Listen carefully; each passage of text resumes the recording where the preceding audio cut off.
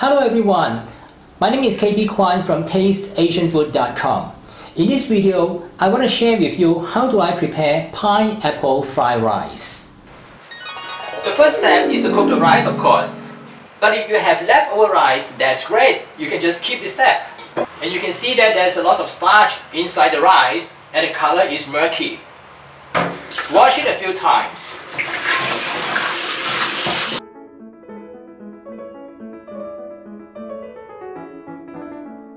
Until the water runs clear, and then drain away as much water as possible. And for 1 cup of rice, add 1.5 cup of water. That's the correct ratio of water and rice for this recipe. Use the rice cooker to cook the rice. We have removed the rice from the rice cooker. The rice grains are all separated one from another. Make sure that it does not form lumps before you start frying it. Now let's cut the pineapple and make the pineapple bowl. Cut the pineapple into half.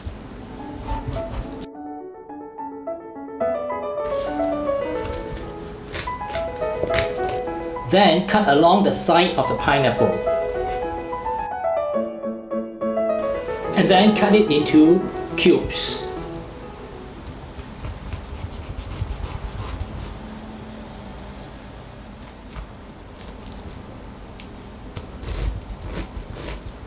Use a large spoon to scoop out the cubes.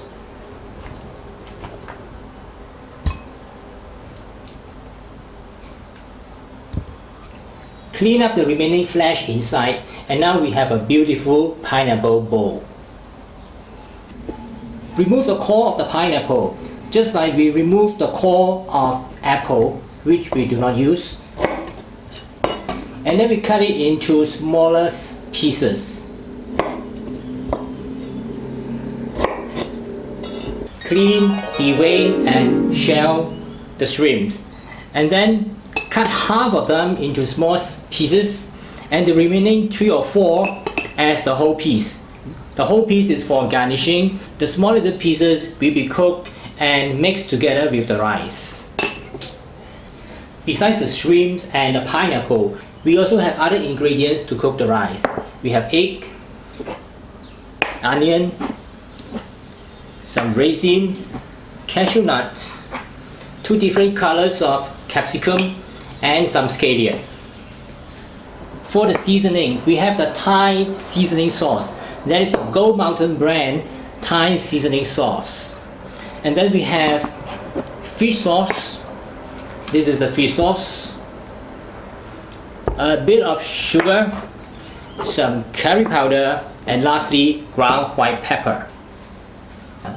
If you want to get the recipe and the quantity of each ingredient, please go to TasteAsianFood.com pineapple fried rice. Now we have got everything ready. It's time to really fry the rice. So add some vegetable oil into the wok. Stir fry the shrimp first. Over low heat. Stir fry it until it turns color. Once it turns color, remove it. I have some ingredient that I didn't mention just now. That is I have some chicken slices marinated with some vegetable oil and salt yesterday. I like to fry the shrimps and the chicken and the onion separately because they all need different timing. Once the chicken is cooked, again we remove it.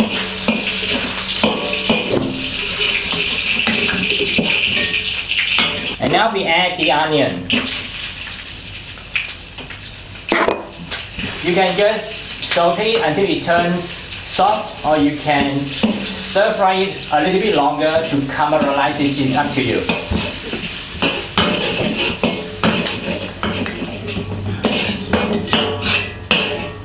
Now you can add a little bit more oil if you need, and put the egg into it.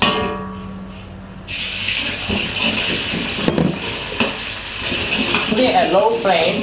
When the egg is like half cooked, add all the rice.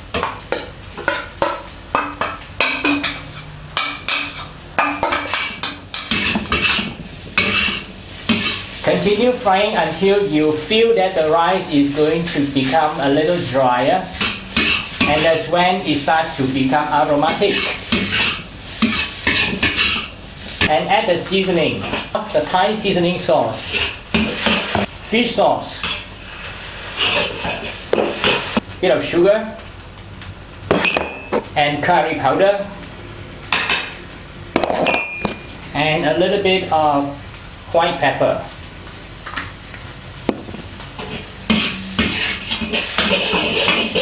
Return the onion, the chicken, and the shrimp back to the rice. And turn up the heat slowly. Add the pineapple.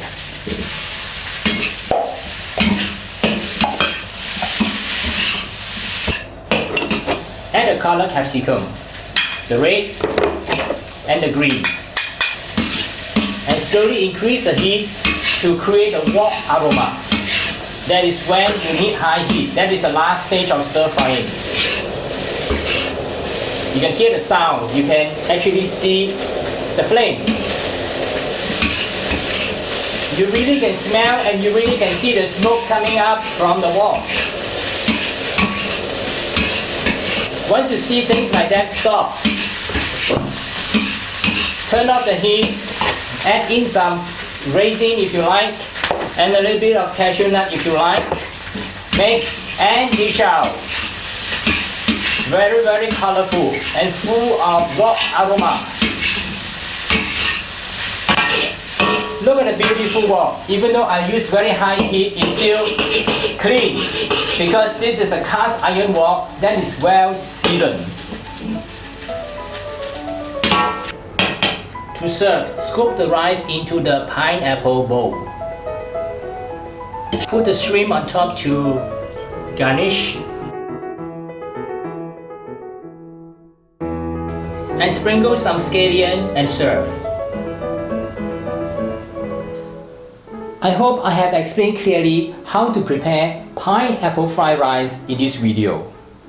If you would like to get the recipe, please go to tasteasianfood.com pineapple fried rice.